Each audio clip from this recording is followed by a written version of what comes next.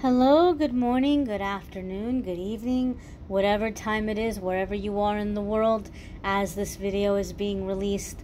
I'm setting the intention here for August 11th, but it might not be August 11th where you are right now, or you might see this video in a few weeks or a few months. So we're setting the intention that this be a message for your next 24 hours whenever you happen to see the video. Happy birthday to the August 11th babies. Happy birthday to the birthdays I missed in the last couple of days that I've been taking some time for rest and recovery here. I'll give you guys an update at the end, but we're going to jump in here and see what message we have. Ooh, Ace of Cups. Yes, please. We have Ace of Cups as a card of the day today. Now, Ace of Cups, a lot of you already know the traditional meanings of the cards because a lot of you are pretty much already, following tarot for a while, or like you watch tarot videos and stuff. But traditionally, Ace of Cups, it can be a new home, like a home where you really feel at home, you're really comfortable, you're really content. So this could be manifesting a new home. So a lot of you may be manifesting a new home, creativity. Some of you may be experiencing an increase in creativity. It could be rewarding, fulfilling, satisfying work, like working or making a living doing something that brings a lot of contentment and joy to your heart. It's one of the cards that's considered a true love card. This could be true love, your like life soulmate, like life partner kind of energy. And so this could be something that some of you may be stepping into or manifesting at this time. Keep in mind, August 11th is a full moon, okay? And so for some people, sometimes the full moon can bring up a lot of intense emotions and feelings. And so some of you may be having a really big release so that you're opening up to receive what's coming in. So some of you might feel the heart chakra opening up. You might have things that you're releasing or feeling sentimental or emotional about. And this is a part of your clearing and making room for these this Ace of Cup energy, these happy new experiences that are coming your way. With the Ace of Cups, also this has a really special meaning in my readings. I've said this before in a lot of the YouTube videos.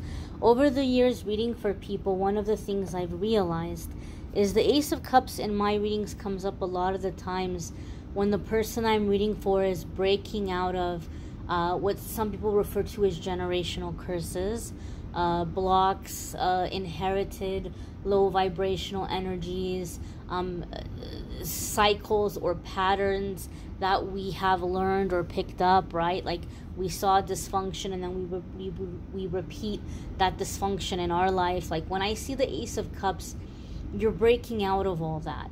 And a lot of it is because you're having a moment where, or you have a moment and you're like, enough is enough.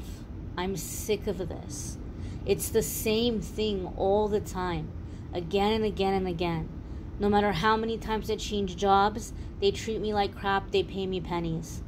No matter how many times I set boundaries with friends who are gossiping or backstabby or not respectful, I set boundaries, I end those friendships, I make new friends, and they're doing the same thing.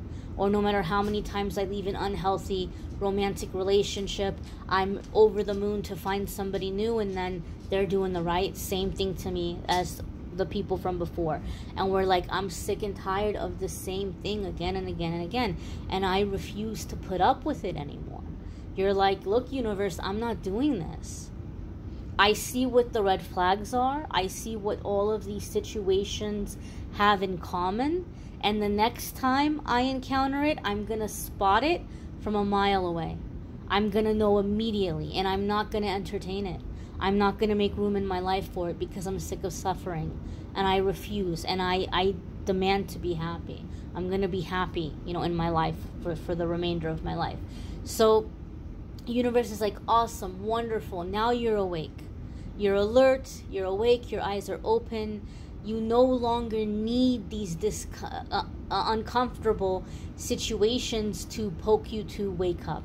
Now you're awake and you're ready to learn through passion, joy, support, friendship, love, romance, creativity, accomplishment, inspiration, adventure.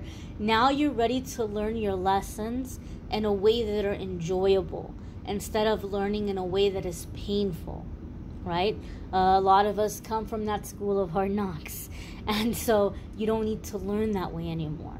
The way that you're going to be learning is changing. And I've said this before when the Ace of Cups comes up. It's the same thing as in school.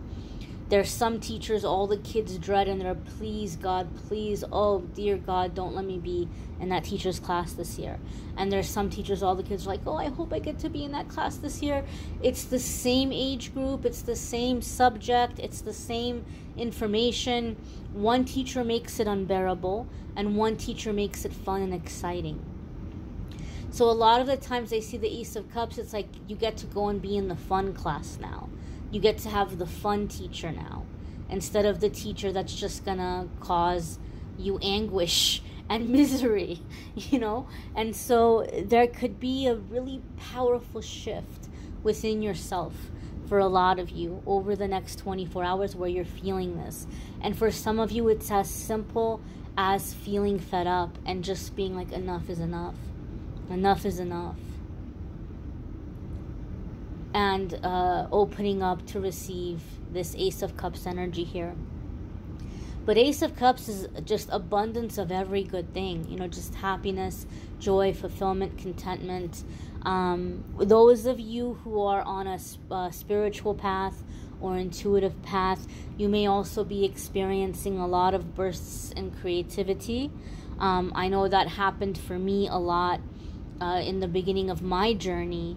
You know, growing up, my brothers are amazing artists, and I just thought, well, they got that amazing artist gene, you know, I don't have it, they got it. And then as my intuition started to increase, I started to discover talents I didn't know that I had. And I was like, oh, okay, I guess this is like a talent I can work on or I can explore. And it'll be very helpful for you, and I need to take this advice for myself because I don't do it enough. Set aside time to be in that creativity. Don't see it as frivolous. Don't see it as, oh, there's more important things I need to do, right? Like, my goal in life isn't to be a painter, therefore I should focus my time and energy on doing other things, even though I kind of enjoy painting and I'm not bad at it, right? But you might say, well, let me not do that because it's frivolous. Let me not do that because it's not meeting the ultimate goal. It's going to do a lot for you in strengthening your intuition, because intuition and creativity go hand in hand.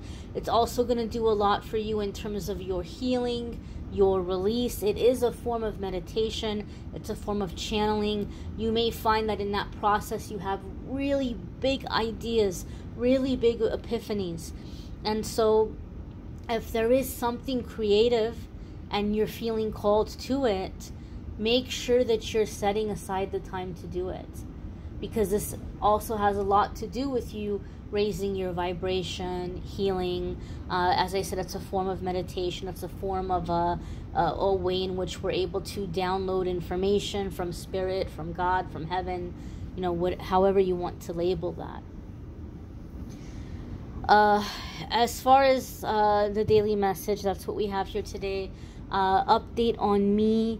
I am very relieved. I had to go back into the ER, and I've not been well, but I ended up figuring out what is wrong with me right now, and I kind of had to laugh. I kind of had to chuckle about it, but it's good because now I have to slow down, right? I have to take care of myself better. I have to take my own advice, and I can't be working all the time and pushing all the time. And I look forward to just being healthier and being able to keep being here for you guys. I thank you for your kind words, kind comments, kind messages. And I thank you for just, you know, your generosity. A lot of you have been very kind, and you're helping me a lot. I am going to have you know, things that are going to be coming up here because of the car accident. So I thank you so very much, those of you who've been helpful and been able to give and be generous. And if you didn't give, I'm still grateful for you, because I know that I wouldn't be here without you guys. And I thank you for receiving the message. And I pray that everybody be blessed, and that we all get through whatever we're going through, and that we all receive what we need. So I thank all of you who have been so very supportive, so very generous, and I will see you all in tomorrow's message. Take care and be well, my dears.